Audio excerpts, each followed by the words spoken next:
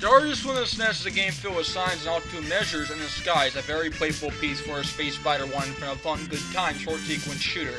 It interviews a lot of aspects why space games have virtual reality in it, and the controls are bombing and the levels are abusingly epic. So tough way forward fucking hard, I'm dead serious. This game has serious attempts for being challenging. I'm glad I beat it though, so the verdict is a 8.0/10. Fun cracking adventure with a lot of drugs and asteroid death cycles. Love the burrito, master!